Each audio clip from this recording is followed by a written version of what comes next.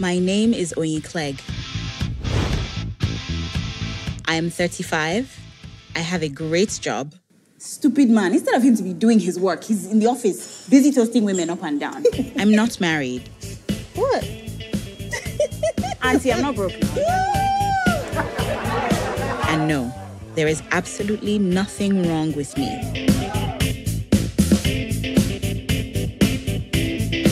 Yes, Pastor T, I'll join the singles committee. Great.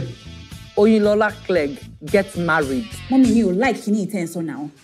Is it my fault I'm still single? Whose fault is it? Excuse me. Are you blind? Can you not see that this seat is taking? No, I see it's taken all right. By my fiancé and his next plaything. Excuse you? So, where are you headed? Dubai. Ah. Yeah, I needed some me time. And you're going alone? He's leaving. I would really like some form of assurance before he goes.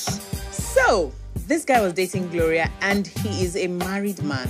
Excuse me, please, I would like to speak to Kelvin. So we're going to get our revenge. So Toke wants you to continue to be single like her. And just so we're clear, I can get a guy.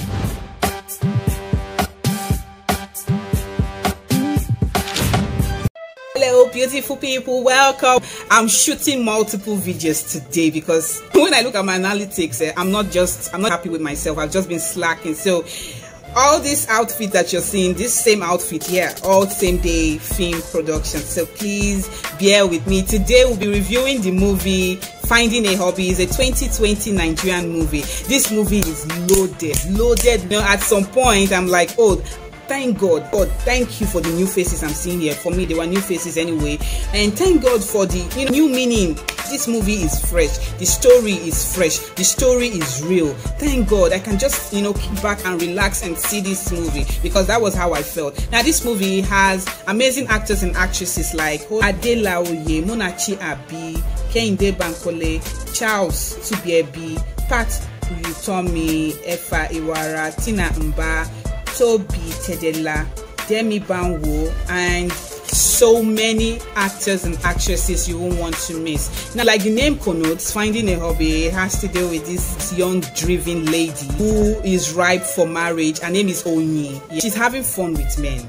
She's ripe for marriage, yes. She's having fun with guys, yes. But her mom, Tina Mba, George, keeps on impressing it upon her like, girl, you need to get married. Your mates have gotten married. Had two friends, amongst whom is munachi Abii. Everyone has the story. Like munachi Abii had a guy she was dating. The guy stays out of the country, travel back, and on this particular day she calls him only to find out that he has a white woman as a wife.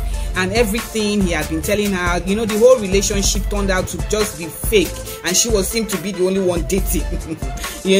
That one is there. Now, Oyin had a colleague in the office who would die for her, who was tripping for her, would do anything for her, pay for her trip to Dubai just to relax. She kept on sleeping with other guys, having flings and all of that.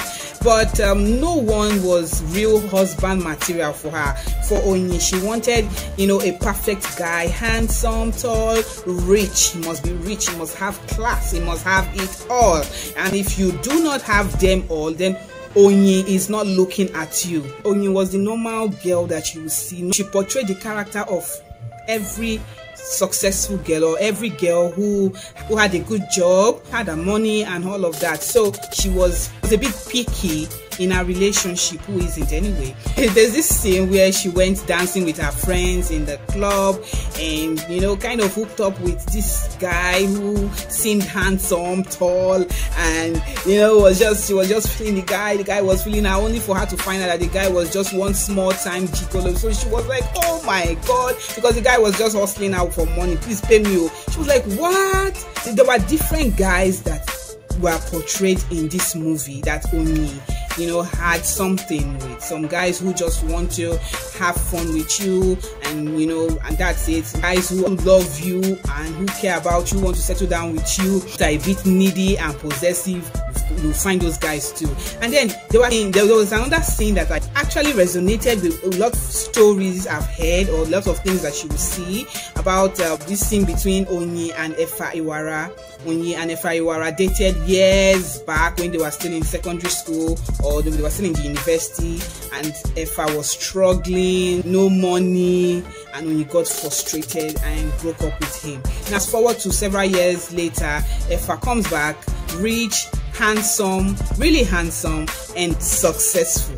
Oyin wants him. Oyin suddenly fell in love with him all over, and she's like, oh my god, this guy must surely propose to me. Tabla is the guy for me.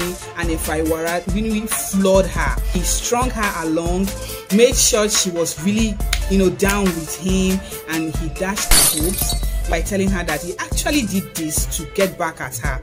Anyway, I didn't see the rationale behind that, but really, that's what a lot of guys, a lot of men do these days. So this movie was an eye-opener. This movie was educating. This movie was intense. While you're watching, you're having fun watching this movie, but you're learning a lot of things from this movie. We have munachi Abii, who finally slept with the guy who was crushing on Oyin in the office, and from nowhere, the guy just proposed to her. Meanwhile, Oyin was there. A guy that really wanted to marry her, that was rich, that would do anything for her, yet because he didn't fit that perfect picture, she didn't look at him at all. And they say one man's food is another man's poison. He became munachi Abii's food. And then finally, when you saw this guy, well sought after guy, one of the biggest billionaires ever, just suddenly liking her, just suddenly tripping for her, just suddenly, proposing to her, and she never felt better.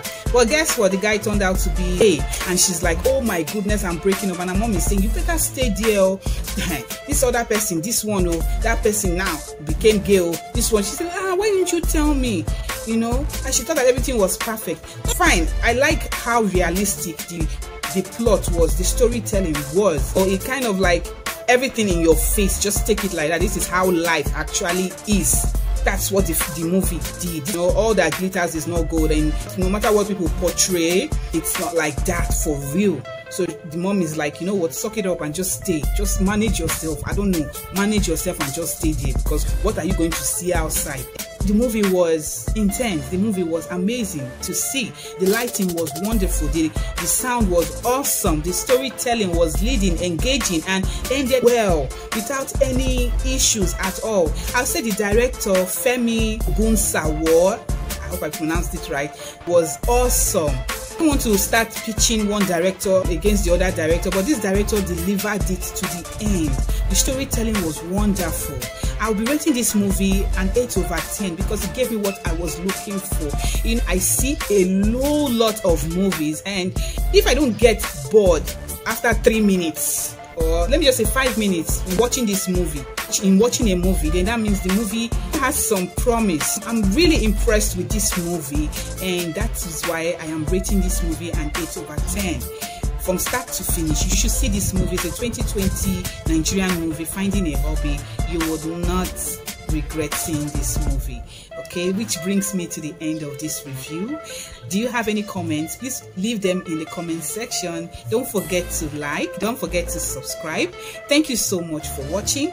Up there you'll see my Nigerian movie reviews, my Korean movie reviews, my Chinese movie reviews, and I'll see you next time. Okay, thank you so much for watching. Bye.